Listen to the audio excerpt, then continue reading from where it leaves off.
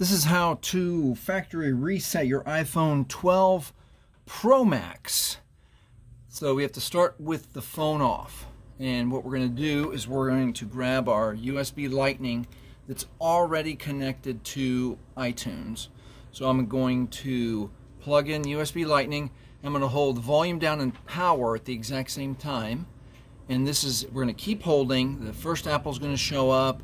And then in about 10 to 12 more seconds, we're going to see the connect to iTunes message right there. All right, so now that our phone is connected to iTunes, let's follow the on-screen options. So we want to restore. You have to restore your device. So let's get our cursor here to restore.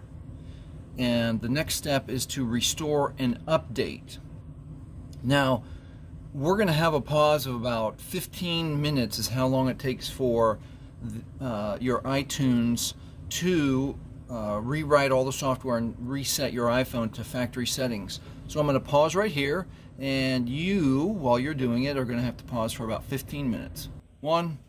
And we are back. And this is a reminder that even though we are factory resetting our device, you still need to remember your Apple ID and your password to get back into your phone. But if you're going to recycle it, give it away, turn it back into work, this is exactly how you factory reset, hard reset, clean and wipe your iPhone 12 Pro Max. If this has helped you, please like, please subscribe. Thank you for watching.